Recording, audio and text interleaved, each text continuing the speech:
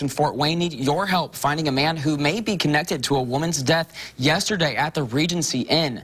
Take a good look at the man here on your screen in just a second. 40-year-old Tyron Royce Boone is described as a black man 6 feet tall and 205 pounds with brown eyes and black hair.